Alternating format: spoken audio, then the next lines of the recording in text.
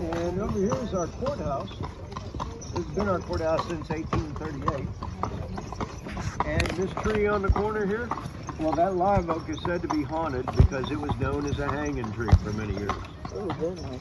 Oh, dang. Anybody want to go see if it's haunted? Yeah, yeah, sure.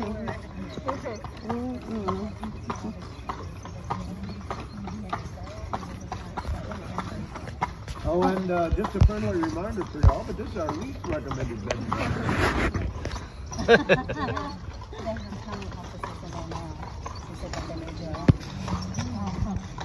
And then right next to it is our old jail from the 1890s. And it looks like a house except for the bars on the windows. But you know, we thought it was a good idea to leave the bars up there because we needed a place to put the board of supervisors.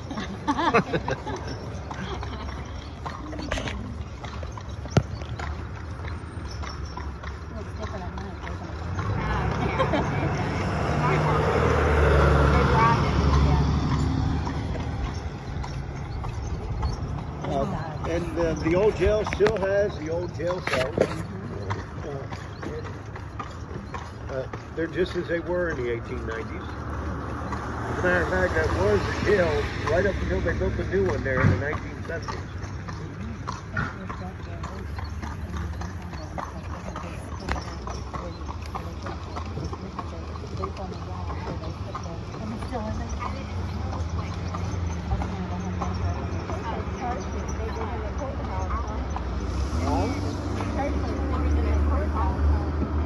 Yeah, it looks bigger because it's sitting up on a hill mostly, but it's actually not.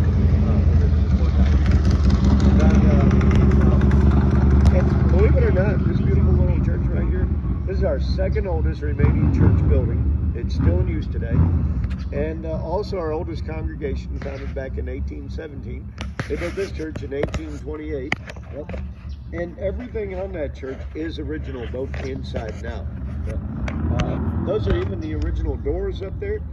And the pipe organ from 1828 is still built into the walls inside the church. Wow. Come on there, Clyde. Numbers on the phone. Are there Roman numerals? Now, the church also has their very own museum in the back here. It's a photographic museum. And I highly recommend that, but unfortunately, it's already closed for today. Or they close at 4 o'clock. And they won't open again until Monday because they still have services at this church. But if y'all get a chance, you ever come back, or if you're here on Monday, put that on your list. It is one of the better museums in town right there. Go on, Bob.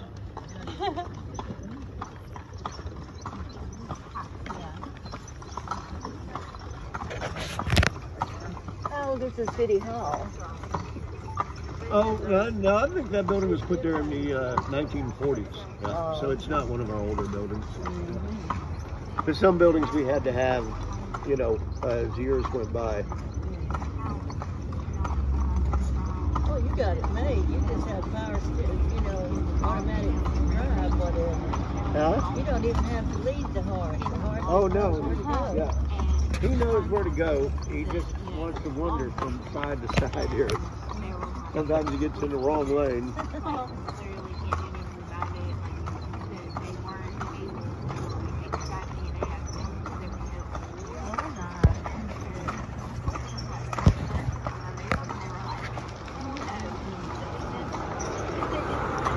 The building over here is our district courthouse today, but back in the 1800s, that building was home to our opera house.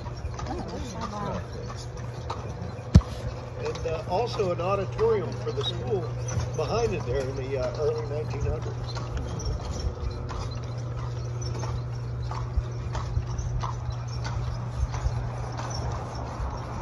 This is one of my favorite restaurants here, and believe me, I have several favorite restaurants. And when I go in there, I get the shrimp fettuccine Alfredo or the prime rib.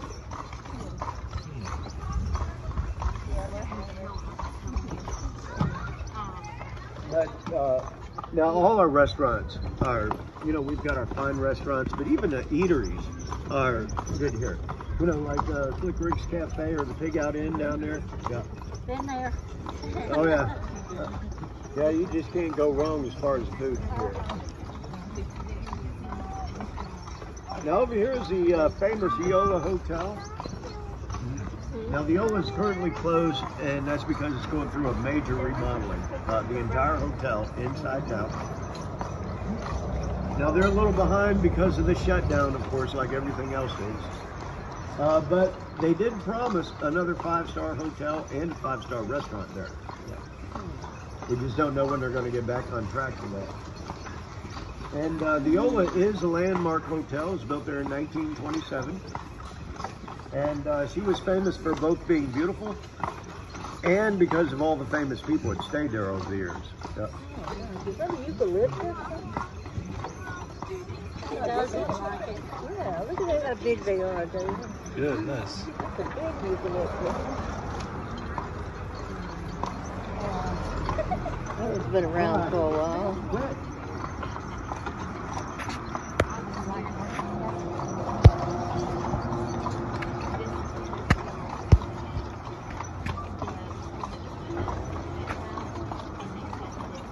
Now, you don't have to be here very long to figure out that we do have our fair share of ghost stories and hauntings here and there. As a matter of fact, I recently found out that the guest house over here was haunted. And if you look up in the attic window, there's a specter up there at this very moment. Yeah, it's been up there for 3 Halloweens now, and after seeing it every day, yeah, I just decided to add it to the tour. Yeah.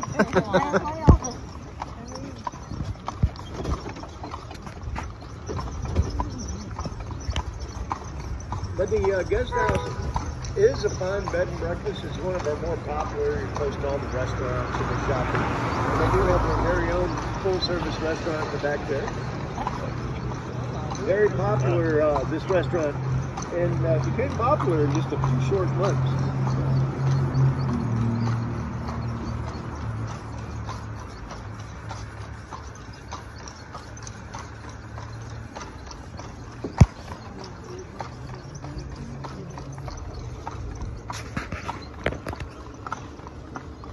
Then over here we have the Prentice Club. Now the Prentice Club was originally built to be a gentleman's club in 1904. Interesting. But the building was named for one of our local heroes. And that's his bust right up top there. And Sergeant Prentice was a school teacher, lawyer, who went on to become a statesman. And also a famous orator of his time. As a matter of fact, his most famous speech, Prentice had inspired and then later helped organize an entire regiment, and that regiment turned out to be instrumental in helping Sam Houston turn the tide down there in Texas. Now, these gentlemen really had a leisure club here. Yeah. And I mean, they had all kinds of game rooms and activity rooms in this building. And besides the main activity room, also known as the card room, they had a dartboard room, a billiards room, an indoor shooting gallery. Oh, wow. Yeah. And a little bit later, they added an indoor swimming pool, and in the basement, they even had a 2-lane bowling alley. Good, nice. I would have joined that club. Yeah. Man. Oh, the house is pretty. This house we went to there the last time we came here. Yeah, the one that had that. I wanted to buy it so.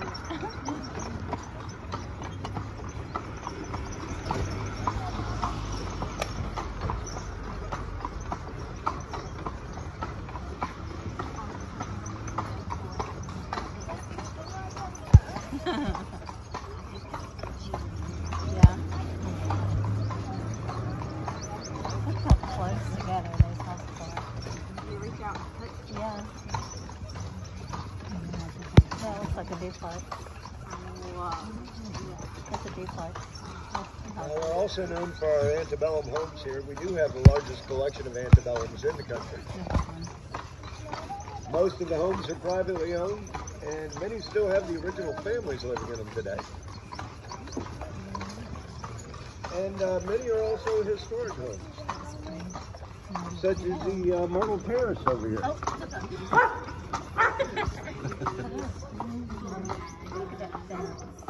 That one was like Nala running away.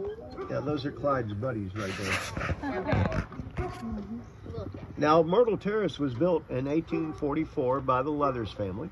Mr. Leathers, along with his sons, controlled all the shipping in and out of the city. They owned the Natchez Steamboat Company, and they were largely responsible for putting Natchez on the map as a steamboat capital on that river. Yep. Now, Myrtle Terrace was also given to one of Leathers' sons, Thomas. And Thomas P. Leathers, well, he was captain of the famous Natchez Steamboat. And that was the very same steamboat that was involved in the most famous steamboat race in American history with the Robert E. Lee.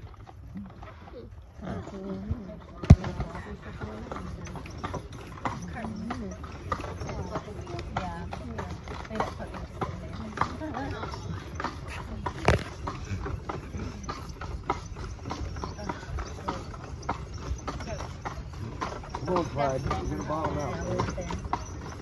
There you go.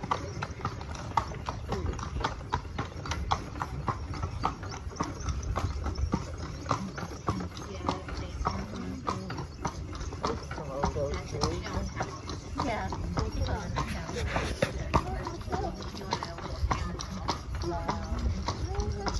Really. And that's the one that said he's originally already married.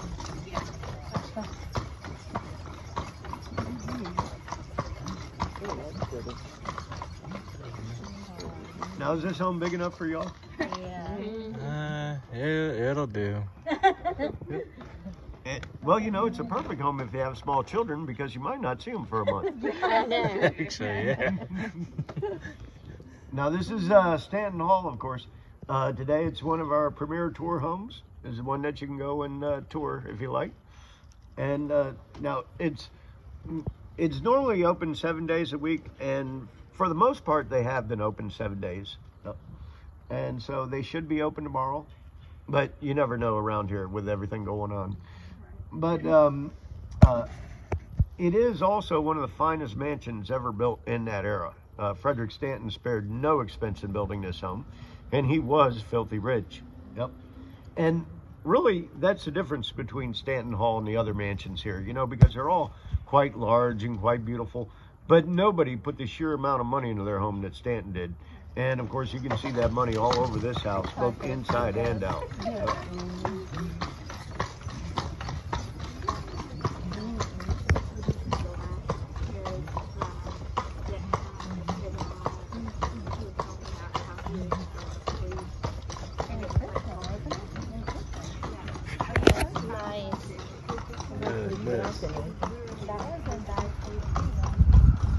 Maylee, what you think? In a house like that? Yeah, we would never find them. We need a hiding place. I can picture it in my head. I just don't know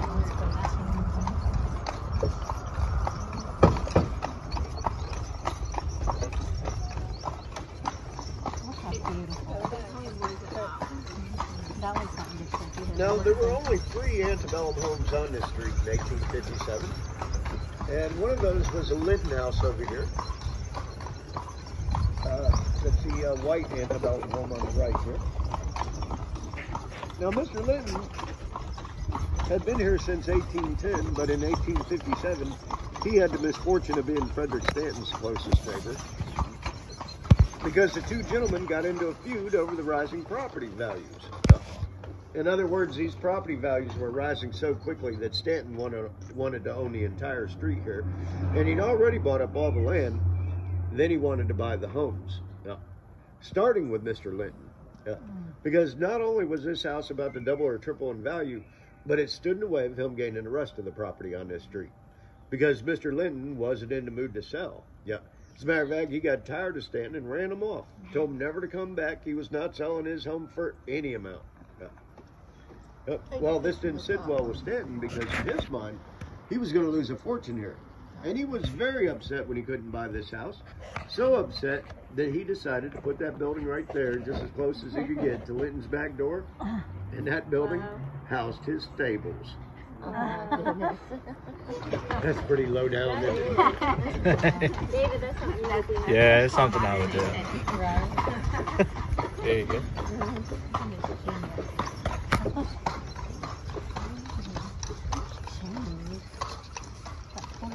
Now this little home right here, and that is a very nice home on the inside, was once our one of our old firehouses. And this became the Phoenix Firehouse in 1839, back when they had the very first horse-drawn fire wagons in town here. And before that, it was a livery stable. This is where you come to get a horse. And that tackle hanging up by the loft door there, that is the original tackle, and it's been hanging up there ever since that building was built, somewhere around 1800.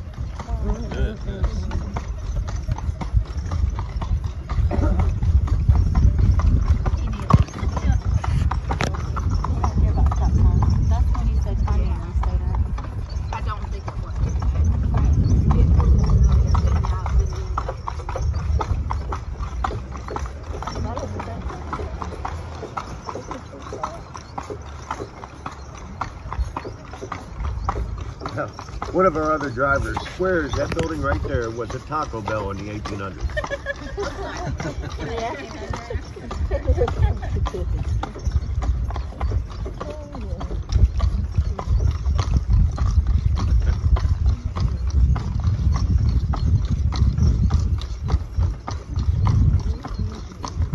Now we're coming up to Franklin Street, and most of our shops will be down here on Franklin Street. And most of those are the antique shops. But this is also where you did your shopping in the 1800s as well. And some of these old buildings were actually department stores. As a matter of fact, this one on the corner here was a department store from 1869 all the way up through the 1970s. Yeah, I didn't even know they had department stores in the 1800s.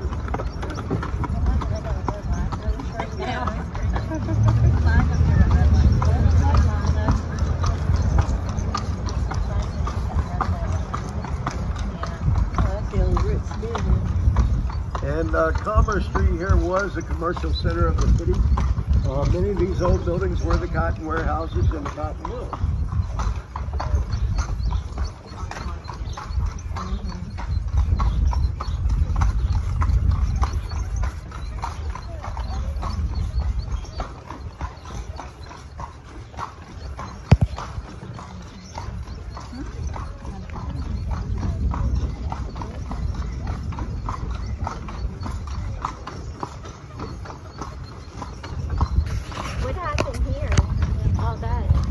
That was a fire. That was years ago. Most likely that happened in the early 1900s. Yeah. But I'm guessing no. I don't think anybody really knows when it burned down. But if it burned down in the 1800s, that building would have been replaced by then. But in the early 1900s, Natchez was starting to decline. They may not have put another building up at that time.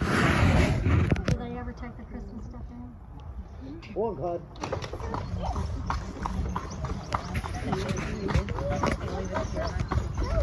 Do they keep this tree up all year? Oh, no. No, it'll come down at the end of the month.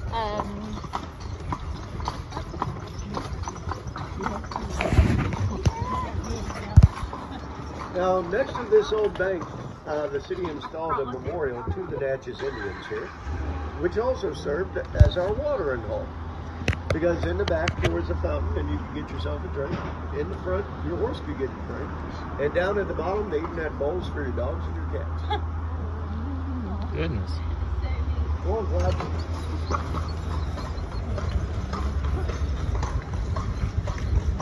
Now, you didn't want to miss your mortgage payment at this particular bank.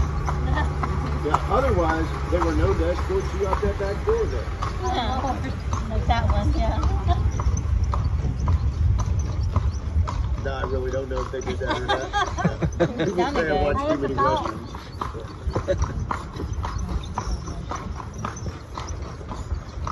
And then over here to the left is the beautiful St. Mary's Basilica. That's a landmark church built there in the 1840s. This was once home to the Catholic diocese for this entire region. And if y'all would like to go see that, you're more than welcome. I mean, the doors are always open there at St. Mary's.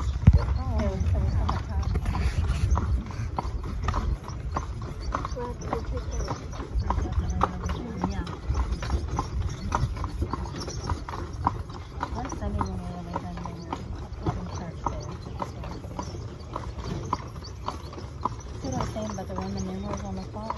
Yeah. Like in the antebellum rooms, you can see from the clocks with the Roman numerals on them. They said those were like the actual old clocks. Yeah.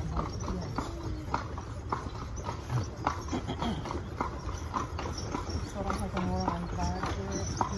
That balcony. Now, you know Clyde here, he has his very own fan club in town.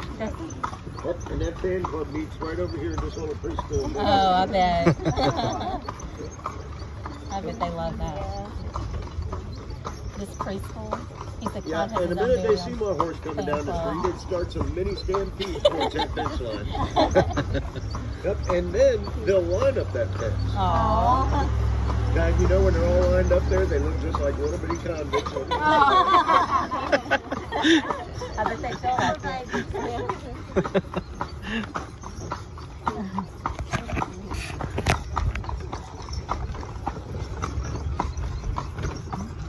Then we have a couple more of our historic churches. The first one here is our Jewish synagogue, Temple Mount Israel. And it was built there in 1903 to replace the original church that had burned down in 1840. Well, burned down in 1903, but it was built there in 1843. Next to that is Trinity Episcopal. Trinity is our oldest church, built there in 1822. And that church has stained glass windows worth a fortune, handmade by both John Mars and Louis Tiffany. Yeah, he does look like And here's a beautiful home right here. This is Glen Auburn, built in 1875. That house is famous for its beauty and its architectural design. And these homes are very rare. They're valuable and highly sought after. Over the years, many wealthy and famous people have tried to buy that house. And one actually did back in 1982. The actor George Hamilton closed the deal on that house for his mother.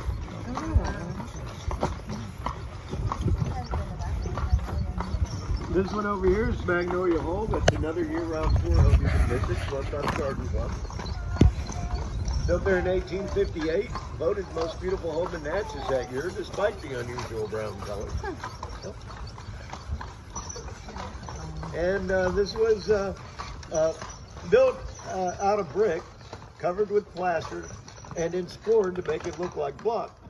The whole house was painted brown to resemble a brownstone home, because the brownstone block was not available anywhere in the South. So he built a faux brownstone. As a matter of fact, there's a sign on the front porch that says it's a brownstone home today, and not a single brownstone block on the house.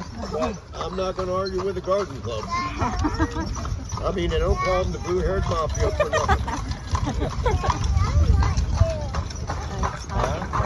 Stay right there.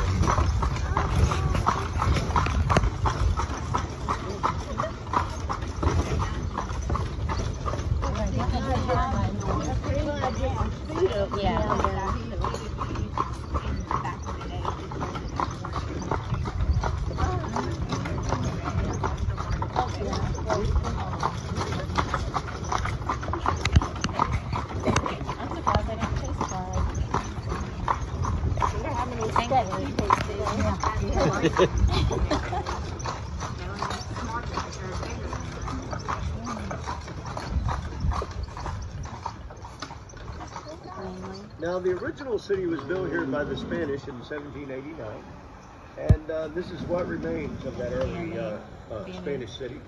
As a matter of fact, all the brick homes on the right here, some of your brick buildings further down the street, and even all the wooden homes to my left over there, these were all built in the late 1700s.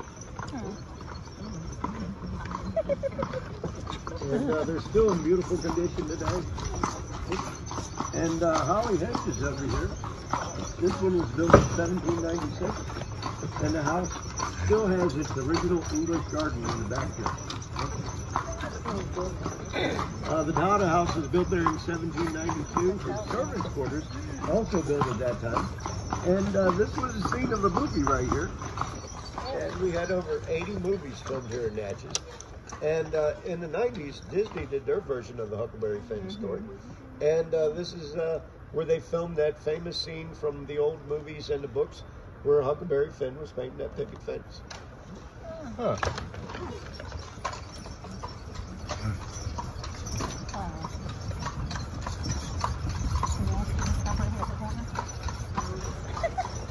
And last but not least is the 1906 train depot here.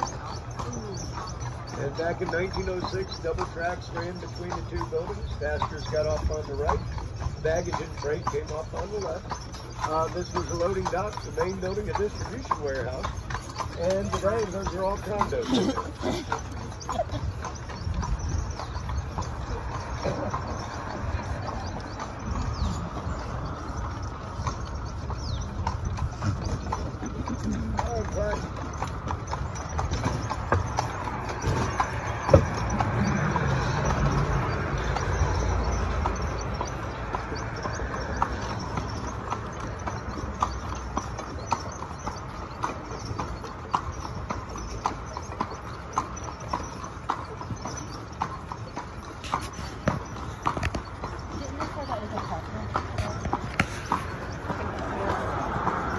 Condos.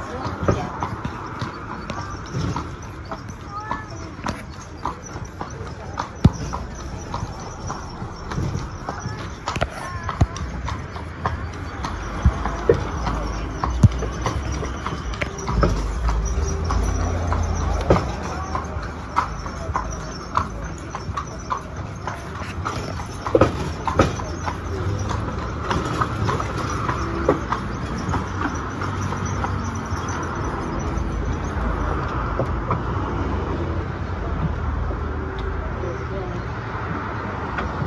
Cloud knows where everything is.